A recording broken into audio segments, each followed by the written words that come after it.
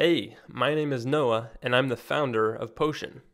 I'm going to quickly show you how you can create a Notion site with Potion.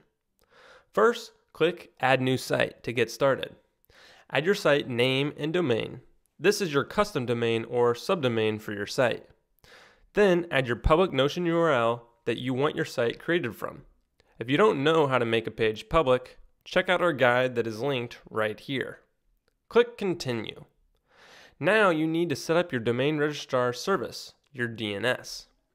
Check out our DNS guide right here to see how to do this. It can take 10 minutes or so for your DNS changes to take effect and point your domain correctly to Potion. Once you have set it up, click Continue. Here, set your font, description, and upload your fav icon and site image. This will show when you share your image on social channels.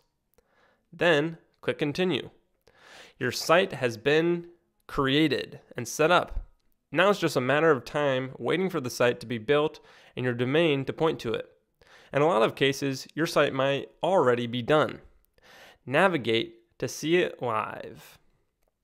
The cool thing with Potion is that whenever you update the Notion page, the site updates immediately. Let's take a look at the live editor. It allows you to change some simple styles for your site such as font, text color, background color, and content width. If you want to make more custom style changes, you can add them right here in Snippet Injection. We have full guides that show you more on how you can do this with CSS. Potion automatically creates SEO-friendly URLs from your Notion page titles. But if you want to override them, you can do that here with pretty URLs. Just paste the Notion page link and then the slug that you want for that page.